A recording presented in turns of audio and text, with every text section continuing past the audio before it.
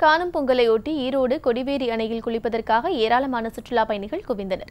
ஈரோடு மாவட்டம் பவானி ஆற்றின் அருகே கட்டப்பட்டுள்ள கொடிவேரி அணையில் நீர் ஆர்ப்பரித்து கொட்டுகிறது. எனவே காணும் பொங்கலையொட்டி பவானி ஆற்றில் நீராடுவதற்காக ஈரோடு, கோவை, திருப்பூர் உள்ளிட்ட தமிழகத்தின் பல்வேறு மாவட்டங்களைச் சேர்ந்த 1000க்கும் மேற்பட்ட சுற்றுலா பயணிகள் அப்பகுதியில் குவிந்தனர். எனவே அப்பகுதியில் போலீசார் குவிக்கப்பட்டிருந்தனர். மேலும் அப்பகுதியில் படகு சவாரி செய்யவும் உணவு கடைகளிலும் கூட்டம் அலைமோதியது. காணும் பொங்கல் ஃபேமிலியோடு வந்து எல்லாம் இங்கே ஃபுல்லாக என்ஜாய் பண்ணிட்டு இருக்கோம். குளிச்சோம்.